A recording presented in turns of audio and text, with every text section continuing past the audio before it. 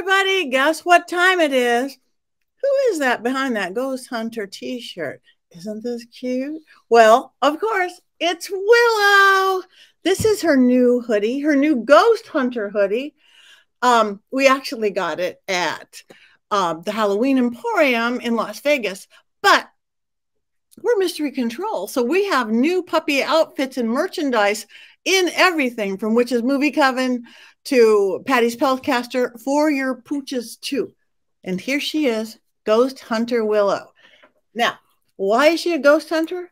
Because, and some of you may have noticed, dogs and cats and animals can see spirits.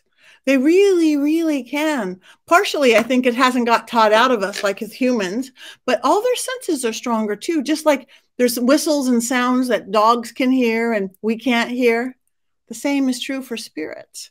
So pay attention to your little ones, your cats, your dogs, your birds. I'm not sure about fish, but if you notice that they're looking at something that you don't think is there, probably something is there. They're seeing it. Energy, spirit, ghosts, whatever.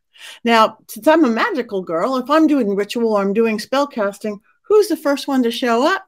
It's Willow, because they see what you're doing. They see the energy behind it. So you have a ghost hunter dog too, or a ghost hunter cat, or a ghost observer, or a ghost protector, whatever you want to say it. A paranormal investigator with paws. What is better than that? So anyway, look at your animals to want to see if you feel stuff going on in your house. They're the first to know it.